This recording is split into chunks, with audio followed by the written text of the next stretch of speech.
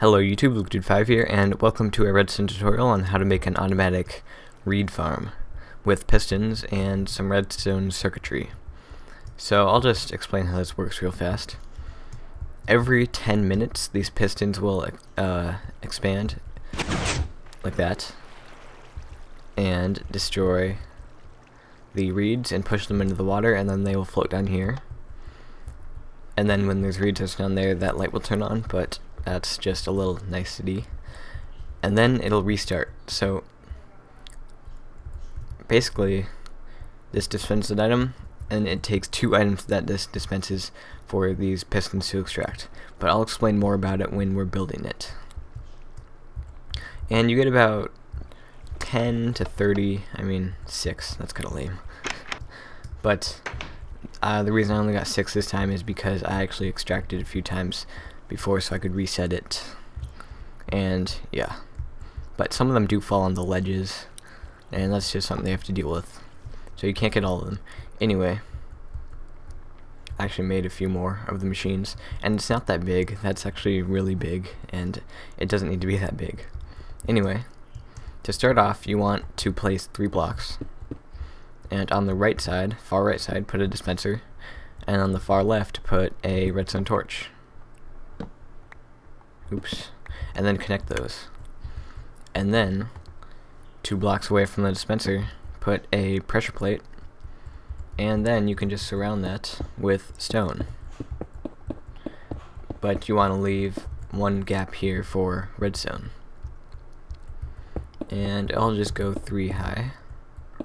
And I'm going to turn this into glass, so just so I can see better. Okay, so you want to connect the pressure plate to the torch, and then you want to put some cobblestone or dirt or any item in here that you don't really want. So when we stand on the pressure plate and get up, an item is dispensed. If we take that item, another item is dispensed. And items in Minecraft that are dropped on the ground like that, they expire or they go away every 5 minutes. So in 5 minutes that item will disappear and a new item will be dispensed. So we're going to use this to our advantage. So on the other side of this redstone signal, put a block, put a torch on the other side, and connect it with redstone. So it's just a simple inverter, and now we're going to make the heart of it. Okay, so you want to extend out 2 blocks and then put a redstone repeater going to the left.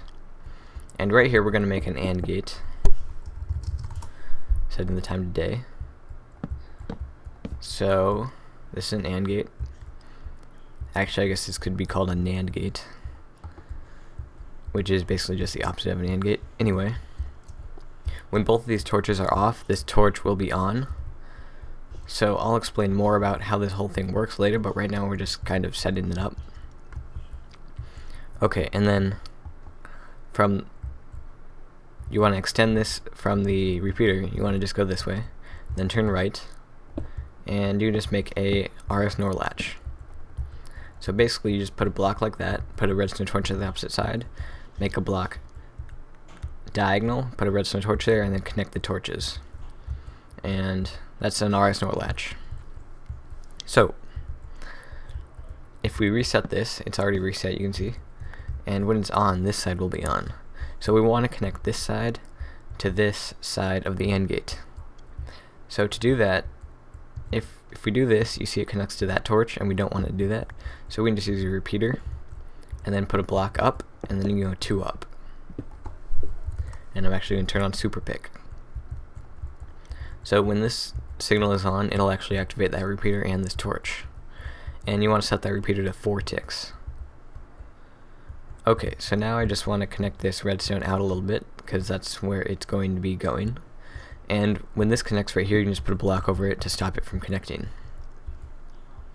Okay, so now we have to connect this redstone signal to right here. So that really shouldn't be too hard. Just a little bridge, like that.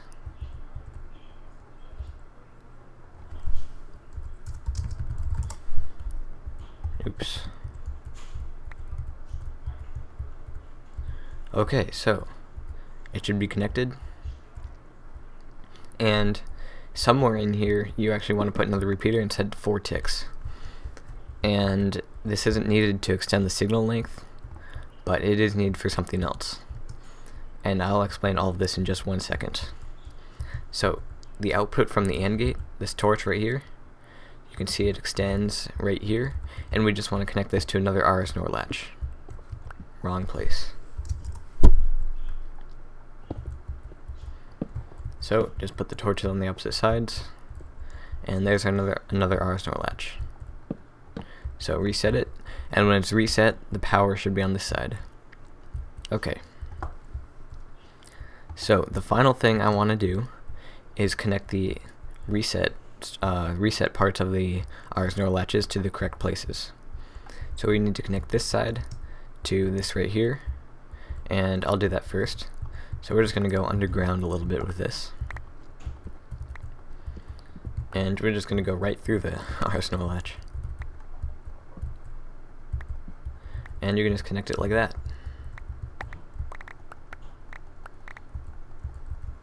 Okay, and you actually need a repeater in here because it doesn't go the full length.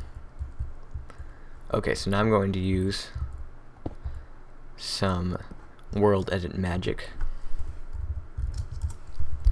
to magically set that all to stone.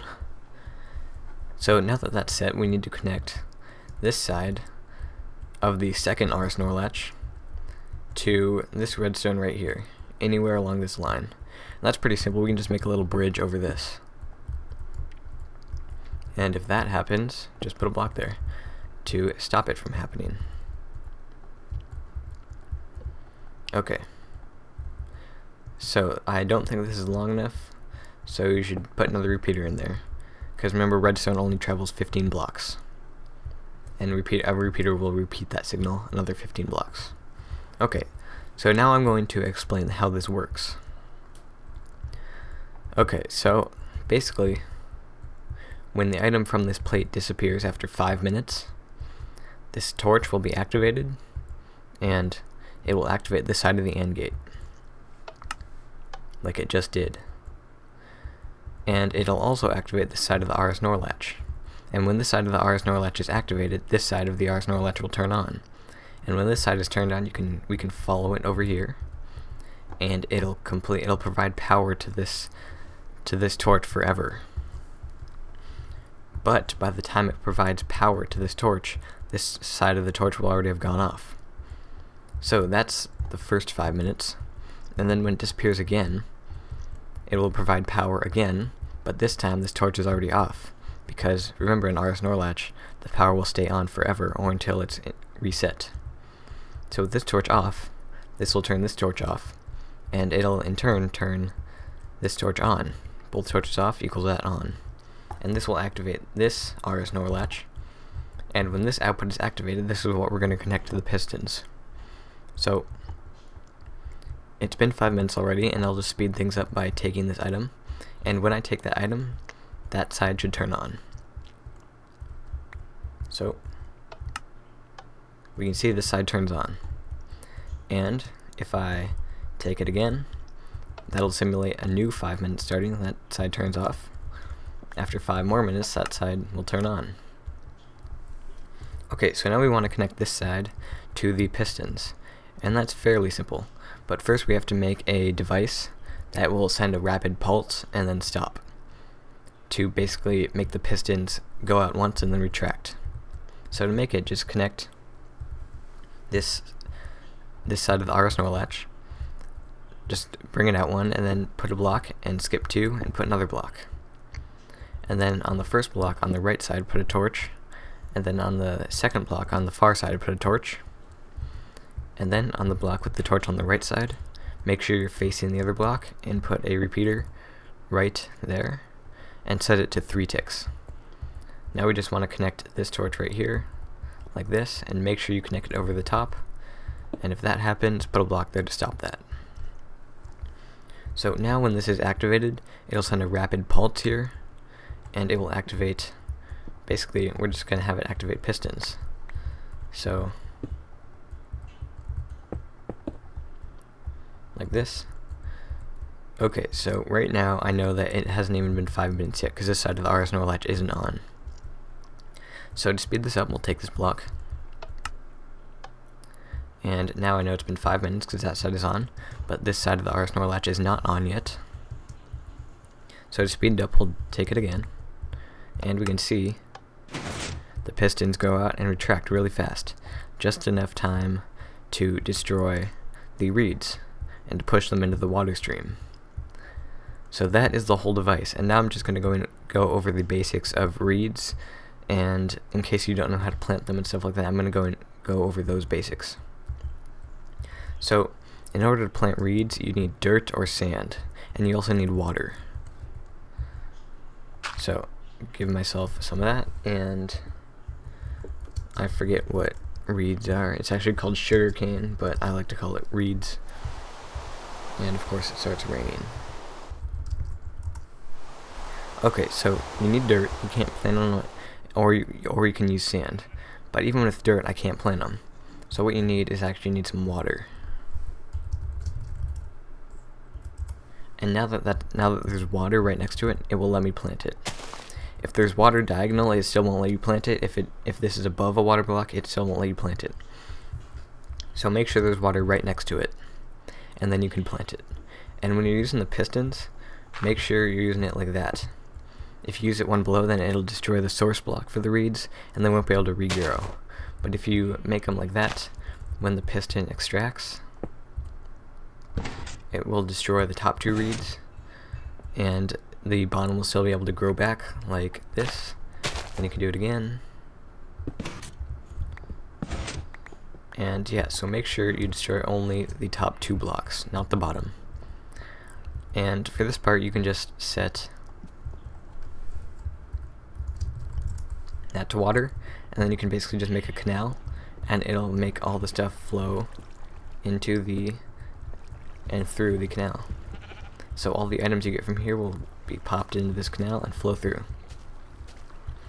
And so this right here, you can use this, you can connect this to as many pistons as you want, and on both sides, because as you can see over here, I have it on both sides with a 3 water channel, and here are actually some pistons, some reeds.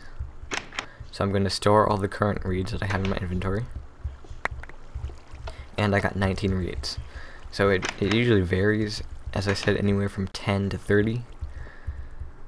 So it's a pretty good drop, and this is with 12 on each side, I think. Yeah, I'm pretty sure this is 12 on each side. So you can literally make it as long as you want, as long as you add repeaters if it gets over 15. Anyway, as I said, this can also be sand or dirt, and I hope this helped you. Leave a thumbs up if it did, and share it around, and thanks for watching, and see you next time. Bye.